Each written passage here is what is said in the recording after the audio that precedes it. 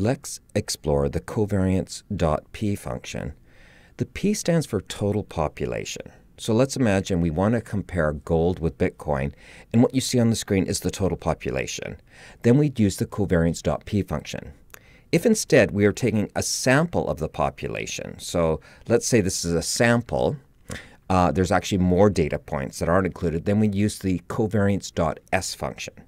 Now, to understand covariance or statistics generally, you must check out our free Statistics Fundamental course here at CFI, where it goes into a lot of detail. Okay, so the function itself is relatively straightforward. We just start typing covariance, and you can see both the P appear and the S for returns a sample covariance. We're just going to use the P, and all we do is covariance.P, and then we just highlight the two arrays we're trying to compare. So we have gold as one of the arrays and Bitcoin as the other. And there you have it. That's how you use the covariance.P function in Excel.